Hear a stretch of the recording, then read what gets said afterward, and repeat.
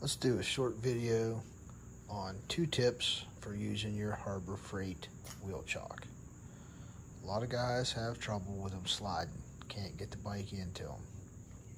So here's a real easy fix. You're going to take some foam diamond plate pad that you get at Walmart or Lowe's or wherever, cut it to size,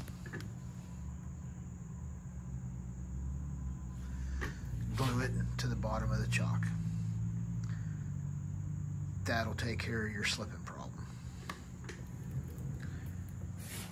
I took these hard plastic pieces and I ground them down till they were about even to the size of the foam, and then put them back in to help stabilize it. Second tip is guys have trouble getting the bike out of the chock. The main thing you have to do is adjust the front piece forward or backward so that your tire doesn't drop too far in to the chock. I suggest starting out in the 3rd or 4th slot if you had a 16-inch wheel.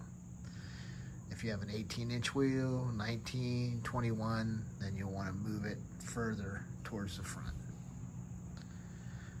That should take care of your problems as far as getting the bike in and the chock not sliding, and getting the bike out by yourself. Hope that helps.